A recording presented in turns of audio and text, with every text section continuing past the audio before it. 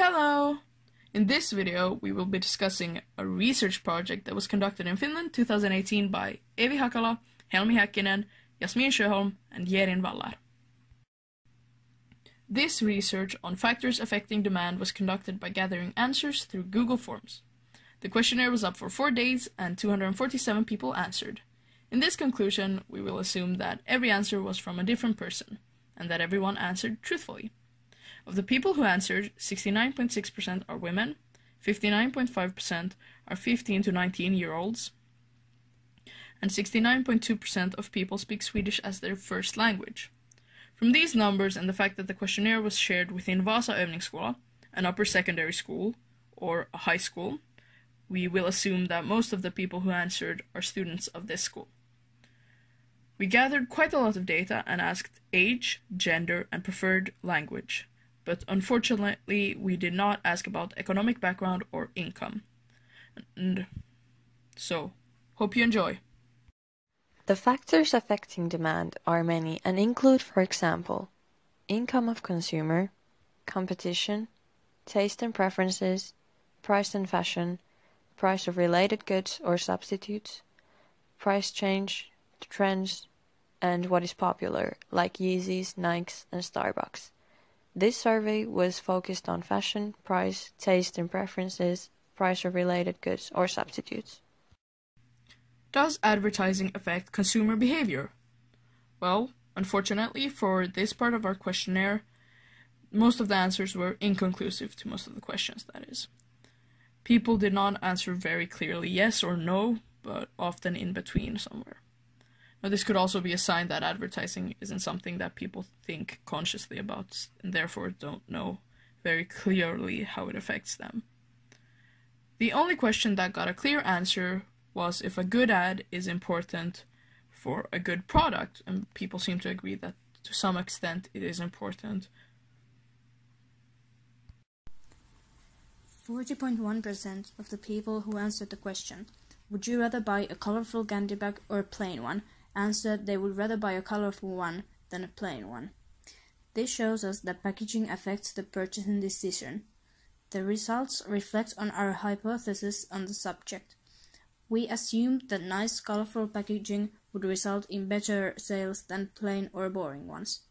According to Lane, colors used in packaging attract a lot of attention, but different colors should be used while considering the context. The packaging for products aimed at children is often full of bright colors, while products aimed at adults use often more toned-down colors. Most of the people who answered our questionnaire were 15 to 19 years old, which could lead one to the conclusion that in this age group, Lane's ideas about the effect of colors fit the research data we have gathered. From the data we've collected, 61.9% of people seem to prefer glass bottles over plastic ones.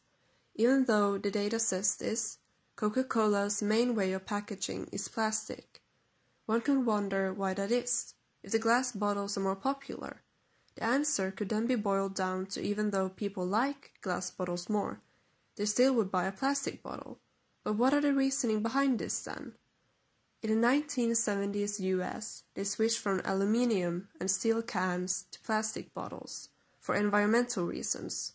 But then they switched to plastic because people crave convenience and it would also cut down on Coca-Cola spendings. This decision is not environmentally friendly and is something Coca-Cola should have thought a little bit longer about. Even though plastic is recyclable, it's not recyclable like returnable glass bottles were. What would then be taken away from this?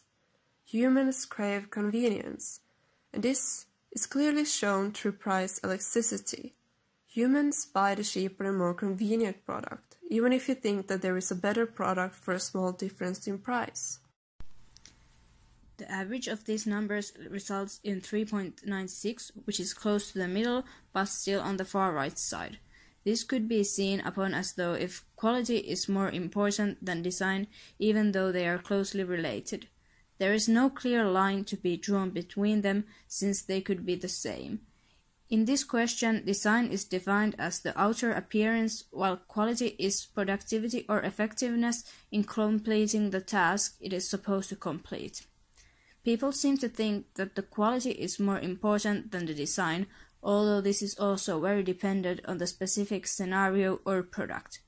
For example, a pug has many health issues, thanks to humans wanting them to look a specific way, which leads to artificial selection. Though they are known as very nice and friendly dogs, there is no denying that pugs are a troubled breed because of humans' want for their outer appearance or something to be visually appealing or the way humans want it. By looking at the data collected, one can conclude that brands do play a big role in consumption and demand. A lesser-known brand, or a generic one, will lead to people being less interested in the product. If a brand needs to be defined as something, one definition could be the relationship between company and consumer. A brand can affect one's purchasing decision in many ways, either through what one has heard about a certain brand, which means that brand should be trustworthy and not involved in any negative publicity, or what the brand is known for. Trustworthiness is one of the most important parts of a brand. With that, the consumer can know that the product is exactly as promised, and because of that, they are likely to buy from the brand again. This helps in developing the brand-consumer relationship. Brand sets a product apart from all other similar products. Also, brand loyalty is something to be considered, since some people wish to support certain companies and certain brands, which affects the consumer purchasing decision. We were wondering if moral and ethical thinking would affect on the customer's choices, and it seems like women most likely cares about those factors. Out of the 160 people who would buy cruelty-free shampoo, 76% were women and 21% were men. The remaining 3% were either not willing to say or another gender.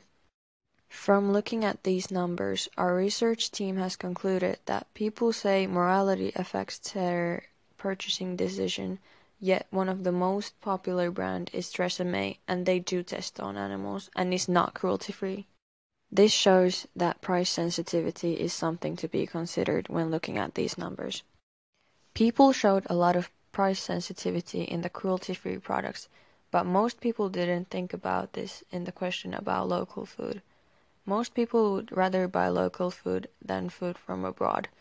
A thing that might affect this is the fact that we are talking about food. We want to know what we eat and if it's healthy. Local food is easy to track down and doesn't usually require as much chemicals as food from abroad.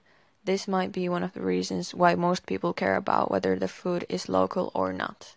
Still, most people would be ready to download music illegally if they knew they wouldn't get caught. The result we got from the questions would say that when buying products, price matters more than personal values, except if the consumer is directly affected by the product. This survey mainly proved our previous ideas about factors affecting demands further. This questionnaire supported our main hypothesis that all the factors that were mentioned previously in this video affect demand to a certain extent, at least. For future predictions, one could conclude that it might be worth spending money on making a good ad, to have a nice proper packaging, to make the product convenient, and to build a brand that's trustworthy, that consumers want to trust and support. It might also be worth considering the fact that people want a good product rather than one that is very pretty, so valuing quality. Consider also making your product on fair grounds and building a good moral base to your company. One should also remember that many people are really price sensitive, so for a product to sell, in addition to making the product morally good, the price should be low enough. Conclusion. All in all, this survey was very effective and informative. It showed that even though people say certain things about their purchasing decision, they may not stick strictly to that. By comparing and contrasting facts from secondary sources, this survey's answers also proved that our hypotheses on the subjects were correct, and what we assumed to be factors affecting demand do affect demand. Thanks for watching! So, if you want to have a closer look at any of the articles mentioned in this video, you can find them all in the description box below. So again, thanks for watching and remember to like and subscribe!